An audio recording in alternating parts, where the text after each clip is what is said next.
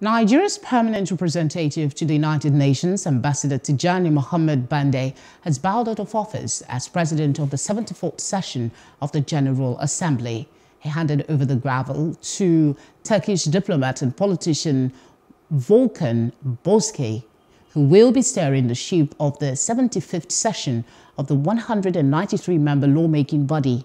The change of baton took place during the closing ceremony of the 74th session.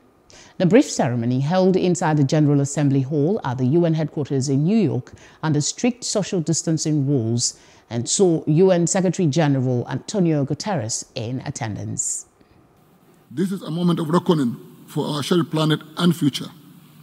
This is a time for action, ambition, equality, inclusion, and partnership.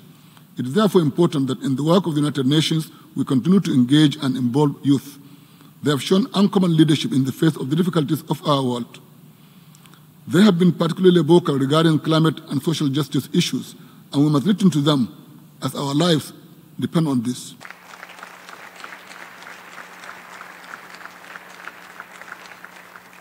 At this time of crisis, it is our responsibility to strengthen people's faith in multilateral cooperation and international institutions with the UN at the center.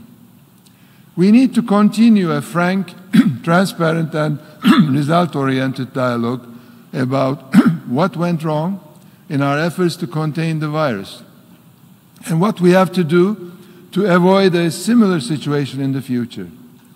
We will also need to ask and answer questions about how COVID-19 vaccines can be distributed fairly and equitably.